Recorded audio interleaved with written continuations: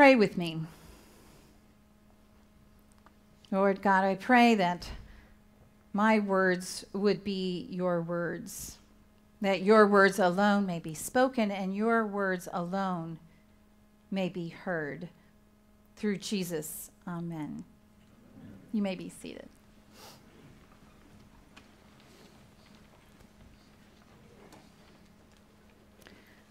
I don't know about you and your childhood, but I noticed a pattern in my own life when I was a child growing up, asking questions, challenging my parents. There was a common refrain, but it's just not fair. It seems that I had this well-defined balance or a set of scales in my mind about the rightness or the wrongness of an action. My fundamental worldview was simplistic, as a child's worldview might be. Life was supposed to be fair and just. The good was supposed to win. Evil was supposed to lose. Darkness, hatefulness, bullies, and the like, they were never supposed to be winners. And if they won at all, it was short-lived. Evil schemes, evil people, well, they lost, or so I thought, in my childlike fantasy world. But we grow up, don't we? We begin to have experiences where we see injustices, and sometimes bullies get away with their meanness. And when this happens, it's easy to become disillusioned and depressed. Now, I just finished an audio book of a popular 2010 publication of the immortal life of Henrietta Lacks. The book is about Henrietta Lacks and the immortal cell line known as HeLa that came from Lacks' cervical cancer cells in 1951. This book reminds us of other studies among the African American population. It's the kind of thing where we are compelled to say, it is not fair. One reference was to the 1932 to 1972 United States Public Health Service Tuskegee study of untreated syphilis, this infamous, unethical, and racist clinical study conducted on African American men. We weep at these atrocities, only to be reminded of Nazi medical abuses and experimentation, the details of which make our head and our heart hurt for a long time. The horror of human evil force us to recognize that these kinds of things are not fictitious horror stories, but they are real people in real time. We like to think the best of human nature with a happy ending waiting for everyone. We want to be like my younger self before I knew much about the real world. Reading and understanding the Bible can help us get out of a simplistic and unrealistic view of life. Our passage in Daniel starts with a dream at the beginning of chapter 7, which can be found on page 744 in your blue Bibles, and I do recommend you turn there. See, earlier Daniel had been interpreting the dreams of other people, and now he is having his own terrifying dreams of world systems represented as beasts. These beasts are hybrid, mutant perversions of a lion, an eagle, a bear, and a leopard. When I think of the beasts portrayed in the book The Hunger Games, I think that the author of the book, Suzanne Collins, surely must have read the Bible for her inspiration of these scary animals with these mixing of weird traits. These beasts of prey are eager to devour flesh, and they are used as symbols of forces that are ranged against God and God's good created order. The intended response for us is revulsion. Now, I need to take an aside. We have to remember that Daniel chapter 7 is rich in apocalyptic, metaphorical language. See, Daniel is trying to convey truth by analogy, by relating something unknown to something we know from common experience. As such, images speak truth, but the images are not precise. The pictures being painted are trying to convey ideas that would otherwise be beyond our comprehension. These mutant beasts are depicted in the first 9 verses, and the passage right here before our reading today. Now the scene shifts to a courtroom, and Daniel gets a glimpse of the Ancient of Days, with clothing and hair as white can be, sitting on a throne. Now, naturally, I want to remind you again that we should not be thinking in literal terms, but to catch the symbols here, that God the Father is pure, God is holy and righteous and wise. God the Father is the one on the throne, and his holiness and justice is depicted as fire coming forth. This is the picture I needed to know as a child. Our God is a consuming fire, and it is a fearful thing to fall into the hands of the living God. This bears emphasizing because so many times people get it wrong. Now, people know that God is love, and when we emphasize that too much, we slide into thinking that God is permissive, like maybe as permissive as we would be as a parent. But God is also just. God is holy, and his presence burns up anything in its path which is not holy, anything that is unholy. Vengeance is his, and his alone, to set right.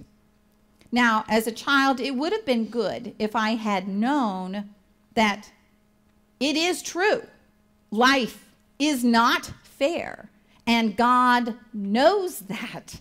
But one day the court will sit in judgment, and the books will be opened, as it says in verse 10. God is holy, God is just. One day, God will sit on his throne and set all things right. But the question is how? How does God do it? What other hints do we get from the Old Testament? So let's talk about the army of the Lord. And as we go back to this court image, we see in verse 10 that God is surrounded by a multitude of those who serve him, 1,000 thousands, and 10,000s times 10,000s. The idea is a lot. So many people, so many angels that we can't even count them. These are God's angels who have a special job. To be his army. That's right, the heavenly beings are mighty ones as a spiritual army who fight on God's side. Verse 11 tells us that this boastful mutant beast was killed. So who killed the beast, you might wonder? The army of the Lord, of course. But what about these other beasts that still have power? Do they get defeated as well? We would do well to consider this if we are to make sense of verse 12.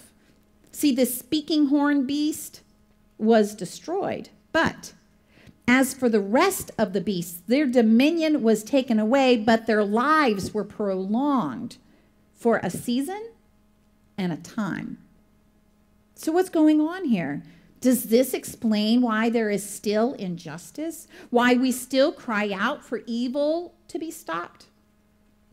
The enemies of God, the demonic beings in rebellion to God, have their dominion taken away from them, meaning they are no longer in charge, but they are left alive and still able to wreak havoc.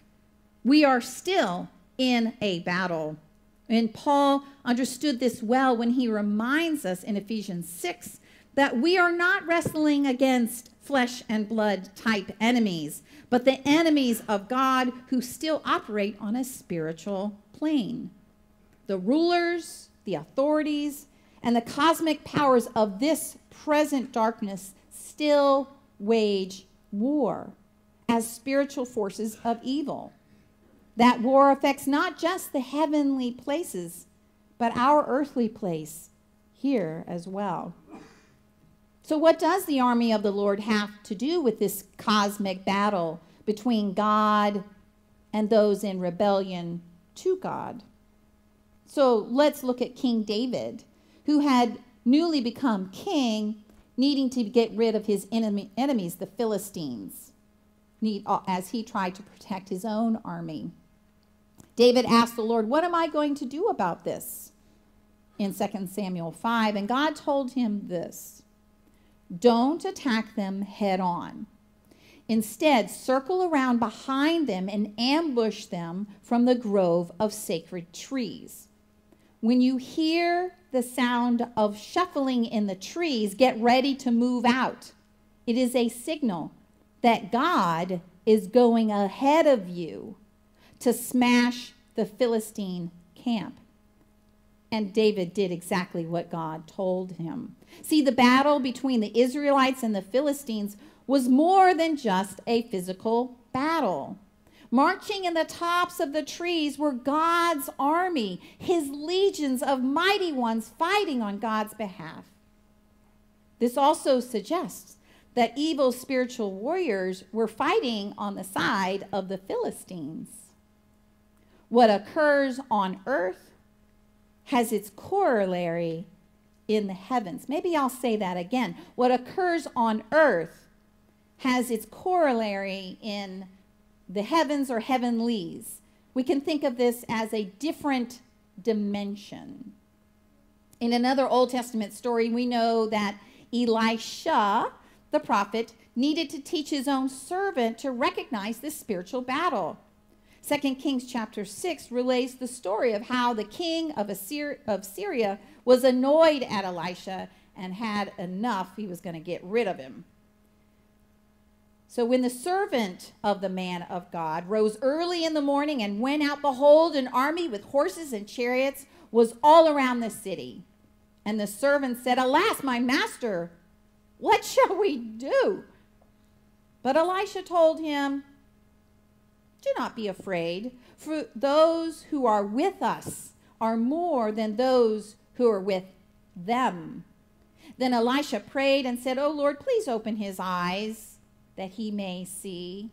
So the Lord opened the eyes of the young man, and he saw, and behold, the mountain was full of horses and chariots of fire all around Elisha. This is the reality that is going on all around us, even in the unseen world. This is the reason we can call out for justice and still have hope that justice will eventually win. When God urged Gideon to reduce his troops, when Joshua walked around the perimeter of Jericho, even David's match against Goliath, all point to this connection between cosmic and earthly battles.